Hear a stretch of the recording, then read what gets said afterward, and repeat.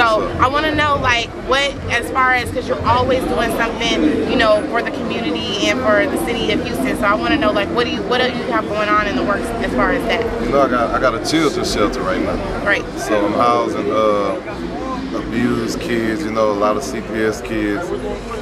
I'm going actually back and forth with the people who got the spot. I guess the people who I'm leasing the spot from, and I guess they kind of don't really understand the importance of it. So I'm thinking about possibly shutting it down for 1 or 2 months and relocating, because I don't want to have kids there, and it's uncomfortable when you got people not understanding what they really going through, and just making stuff a hassle. They already going through hell moving pillar to post, so we don't need no extra hell getting put on them from goddamn leasing people. So it's like, I think tonight or tomorrow I'm gonna decide if I do shut down for a month or two, I'm gonna hopefully go get a bigger and better spot, and you know, just to where they have a little more leeway, man, because I want the kids to be able to come to the shelter.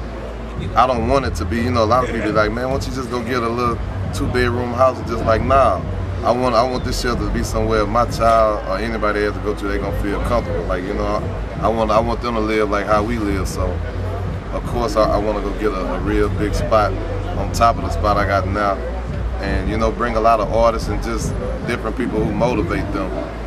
And that way, even when they leave and go back to their families or leave wherever they may be, they always want to come back to that, be an open door for them. How did the deal come about with Grand Hustle? How did that come into the works? I mean, first and foremost, man, people gotta understand within the industry, a lot of these niggas are my true partners. Like, well, fuck the music, you know what I'm saying? Right. Like, for instance, me and Lupe, we brothers. Like, when we get together, we ain't give no fuck about music. We kicking it with the kids and just doing what's what. And me and Tip go way, way back. And actually, last time he was incarcerated, we hollered. And you know, he told me to make sure I would keep doing my thing, keep killing the streets.